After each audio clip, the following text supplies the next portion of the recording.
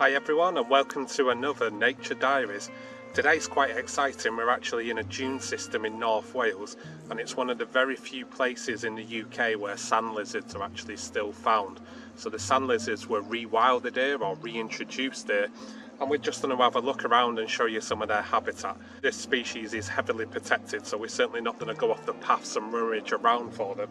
So they're going to be difficult to find. So again, we might not see any, but we'll talk about the habitat, tell you a little bit about the species and tell you why this species is so threatened.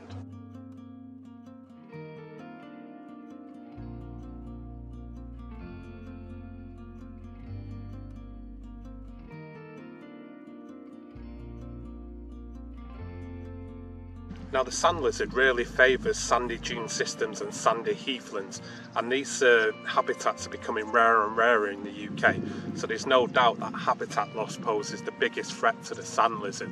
So on the reserve we're on now, there's actually a massive caravan park and also an adjacent golf course, but it's nice to see some mitigation in place, such as this fenced off area here where it's keeping people off the dune system, and it gives the lizards and other wildlife sort of a respite from people walking near them and disturbing them.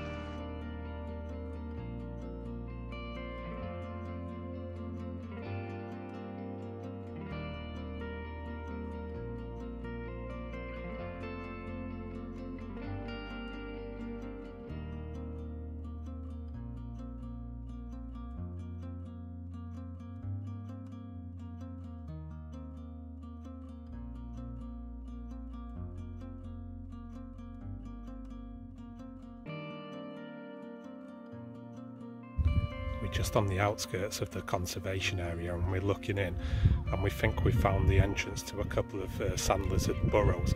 So this makes this species more elusive because they actually can dig burrows, and these burrows can go 1 metre deep. So they normally go down a few centimetres, then have a sharp turn, and the bigger ones can go down 1 metre, and sometimes they do these in the walls of rabbit warrens. Females do lay eggs, and they can lay eggs in their burrows, but sometimes they will put it under like a shallow pile of sand. So again, there are our rarest lizard, there are only egg-laying lizard, and they're super rare, so if we get any signs, fingers crossed, we'll be well happy, but we're happy that we've seen potentially the burrows. Within the conservation area as well, there's some strategically placed paving slabs, which provide good basking spots and also areas for the lizards to go under. So we're excited to see signs of the lizards. Let's hope we can find some. I just mentioned the burrows, and the burrows are obviously good to lay eggs, but they're also a really good escape place for the animals, so they can retreat in there if there's any predators, especially birds of prey and corvids and so on. But another thing with the burrows is they sometimes just bask at the entrance of the burrow, which makes them a bit more elusive. But other than basking in their burrow or on the entrance to their burrow, they do like patches of plain sand like the ones behind me here. So again, we're remaining optimistic and hopefully we can see them. The burrows are not only great places to lay eggs and hide, it allows the lizards to get out the hot sun and get some shade, but there are aerial predators around there, birds of prey, corvids and gulls, so it really is a great place for the animals to retreat. The animals will also bask in the holes of their burrows just at the entrance, which can make them even more difficult to spot. But if they're not basking in the entrance of their tunnels, they will prefer open sand area patches like this, so we're going to remain optimistic and look out for them. In addition to using their burrows for the things I've mentioned, these animals will also hibernate.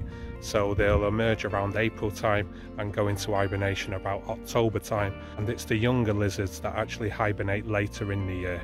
So the adults can start going into hibernation around September time, sometimes August time, but again the weather's always changing.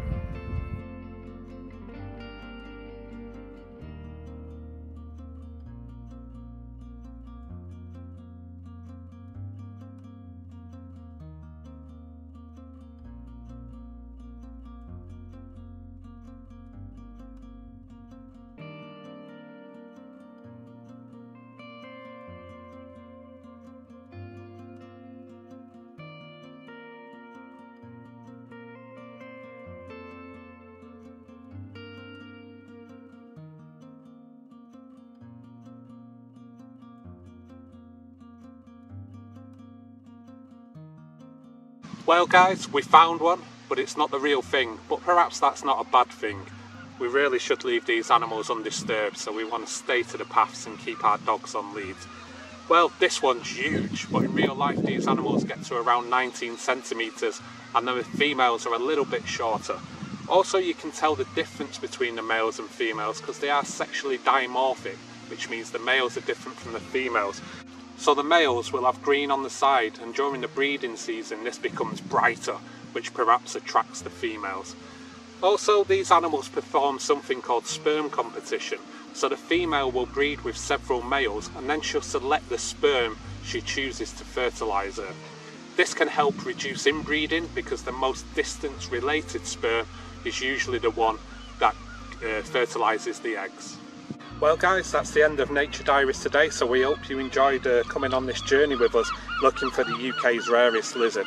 We didn't find any, but there's a little clip here so you can see what it looks like.